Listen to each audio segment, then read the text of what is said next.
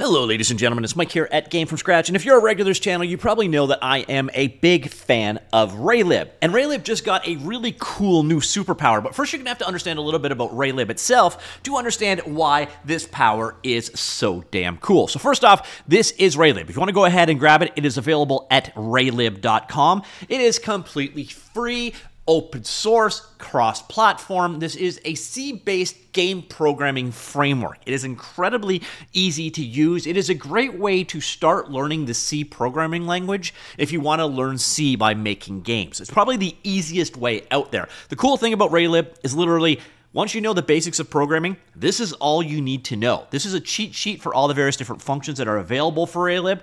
It is really simple to get started with, and on top of that, there are a ton of examples. Like literally there's an example for everything that Raylib can do, which is quite cool. On top of that, Raylib itself, as I mentioned earlier on, is a C-based library, but it doesn't stop there. It's available on every platform you could possibly imagine, and that is going to come into more relevance when I get to the superpower in just a second, because this is going to grow potentially even more. And then on top of that, it is available for a ton of different programming languages. There's 60 plus language bindings available for Raylib, so even if you don't want to use C, for example, you could use C# or Nim. Pick a programming language, chances are there are language bindings for Raylib. So if you're looking for a library like this, the family of them, it consists of like SDL, SFML, Raylib, Allegro, and a few others. And this one, again, probably the most beginner-friendly option out there. It's also got a number of other modules in it. A lot of them you can use them on your own, by the way, and a number of tools to go with it as well. So if you need a math library, you can use RayMath. You can actually use RayMath without using the rest of Raylib, for example. So you've got audio GUI, ping handling, resource handling, and GL or graphics library handling, and that's going to be relevant in just a second here. But one of the big features, so here are the features of Raylib. So it does 2D and 3D. It does OpenGL, a number on the back end. You've got various different back end renderers available as well. But the big thing about Raylib is this: no external dependencies. You don't need to get any extra libraries to get Raylib to build. You literally just download it and build it. And a lot of times when you're working with these things, resolving these dependencies, especially in the world of C and C++, can be a giant pain in the butt. Raylib, 100% self-contained. So everything you see that it does here, it does it in a self-contained manner. Well, Raylib just became even more self-contained. Yeah, this part here, well, I guess you could technically think of OpenGL as a dependency, right? You need to have OpenGL to use Raylib. No, you needed to have OpenGL to use Raylib. Now we have this announcement. News.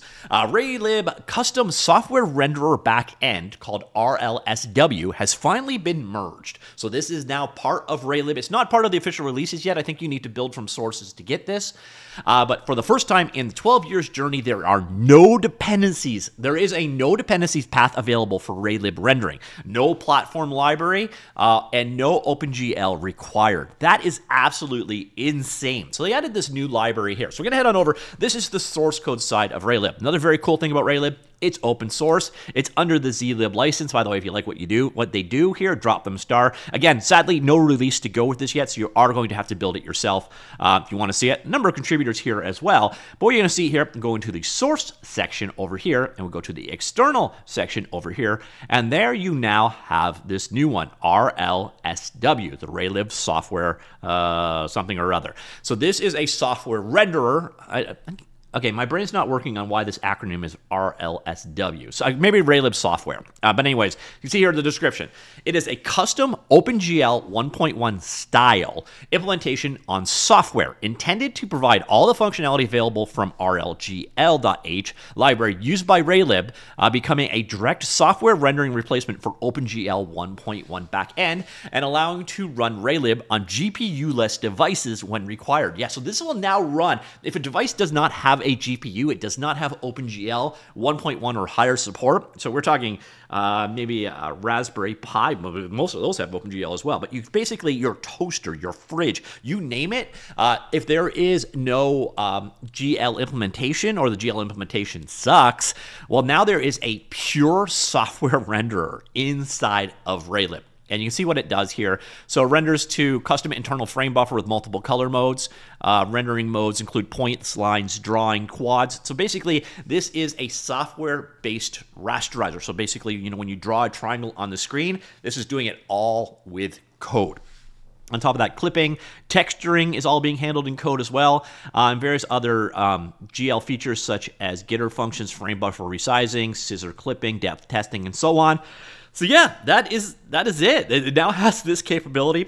This is a single header file implementation, by the way, so all of the renderer is implemented in this rlsw.h, but this is going to make Raylib even more accessible. It can run on even more devices out there. It's kind of a niche ability, but in some ways, this part, they're just taking it to extremes. So the Raylib is now even more portable than it was because it doesn't really need that GPU library rendering on the back end. It can now do it 100% in software.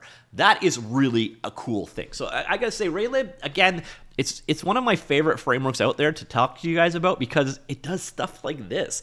So let me know what you think. Can you think of a use case for this, for a platform where this dependency, this hardware acceleration isn't there and you would need a software renderer? Let me know in the comments down below. Let me know what you think. I'll talk to you all later. Goodbye.